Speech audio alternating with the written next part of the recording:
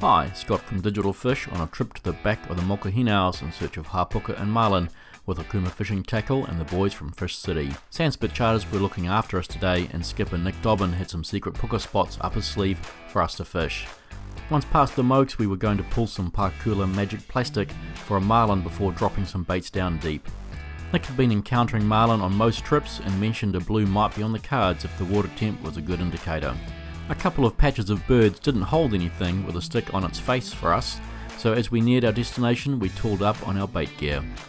It was baits away and Brendan James loaded his rod with a diamond big eye lure laced with skipjack appetizers, which scored him the first fish of the trip, a fat little Hapuka pup. Almost as pretty as Brendan, it was quickly put on ice. Nick Hurren had a good bend in his rod and landed a solid terakihi, surprisingly big for the species. Bevan McQuand was next to start grunting and grinding his gear back to the top, and Chris Pom likewise started retrieving, but we suspected cross lines looking at the angle of the braid in the water. Sure enough, Twin Kings had been spinning on the way up and fouled the lines. I was jigging down deep.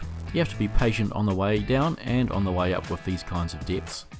Brendan was on yet again, and after a quick shuffle around Chris's line, a gem of a gemfish could be seen spiralling to the surface. These guys have nasty looking teeth but are tasty hot out of the smoker. All morning we dropped, drifted and scored all kinds of tasty deep water fish.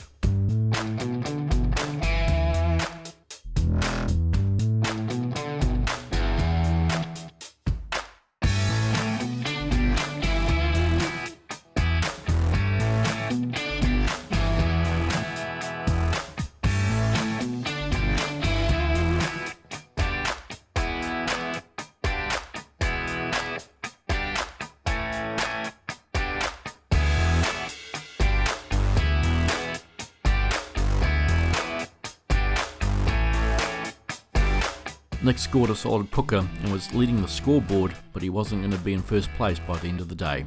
It was trolling time again as we headed to another spot. We hadn't seen any sign of marlin yet, but were enjoying a feast of fish so far. I swapped the jig rod for a game rod and let down some tasty tuna bites. The birds were watching and waiting as the bites started to come on. This felt better. Hopefully it wasn't a dogfish.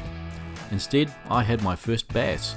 Similar to the Hapuka in ecology, bass also have white solid texture and plenty of flavour on the plate. I had some curry plans for this nice little specimen, about 10 kilos in weight. Brendan suddenly had everyone's attention because man, something big was putting a deep bend in his rod. Fast forward 15 minutes and there it was, maybe 30 kilos of bad as bass on the deck, courtesy of the diamond eye jig and tuna chaser. Time for a group photo and a review of our fishing plan. More trolling for marlin, but before the engines fired, Alistair Auckland from Okuma New Zealand had dropped a line and a monster had latched on. Looking just as big as Brendan's bass, this time a Hapuka was coming aboard. Nick pointed the boat back to the Mokes. We saw a free jumper and a sunfish, but nothing appeared in our wake. Almost time to cruise home, we took the drone for a fly first.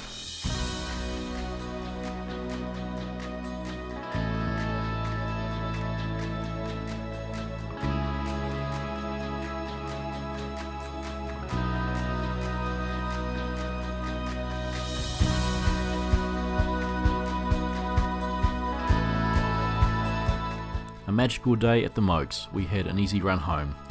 This is Scott from Digital Fish with content that catches.